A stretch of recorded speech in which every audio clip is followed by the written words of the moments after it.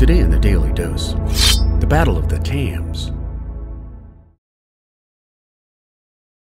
After the Americans' loss of Fort Detroit by bluff and deception during the first year of the War of 1812,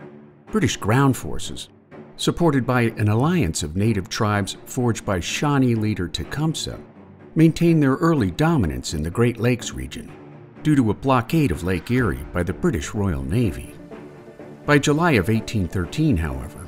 the U.S. Navy, under the command of Master Commandant Oliver Hazard Perry, had constructed its own squadron of ships at Presque Isle Bay,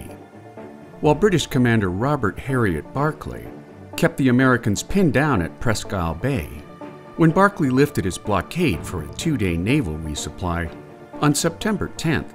9 American warships routed the British in the Battle of Lake Erie,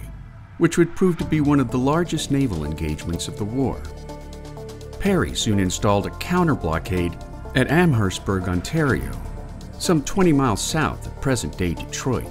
sending a hastily written note to future President and U.S. Army Major General William Henry Harrison, stating that we have met the enemy and they are ours, prompting Harrison to advance along the shores of Lake Erie in an attempt to recover Fort Detroit, as well as an anticipated capture of Fort Malden from the British. At the same time, with his resupply line lost in the Battle of Lake Erie, British Major General Henry Proctor and Tecumseh's warriors initiated a badly managed retreat, forcing increasingly demoralized British soldiers to march on half rations up the Thames River toward Moraviantown, which at the time housed a settlement of Lenape Indians who had fled their homelands in the United States. On October 4, 1813, Harrison led a contingent of 1,000 cavalrymen and 2,500 foot soldiers from Sandwich, Ontario,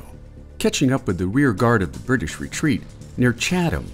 where Tecumseh's warriors were quickly overwhelmed in their attempt to slow the American line. The next day, after catching up with the main British force along the Thames River,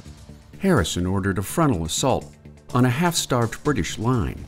prompting the bulk of Proctor's men to either flee the field or lay down their arms in surrender. Unwilling to capitulate, Tecumseh and his men fought on, leading to the death of Tecumseh and the eventual collapse of his hard-won alliance between Native American tribes. While casualty figures vary widely, depending on multiple eyewitness sources, the Great Lakes region would remain in American control for the remainder of the war, making the Battle of the Thames an important morale boost in America's second and final war against Great Britain. And there you have it, the Battle of the Thames, today in the Daily Dose. If you like learning something new every day, subscribe to the Daily Dose on YouTube or sign up for emails at dailydosenow.com.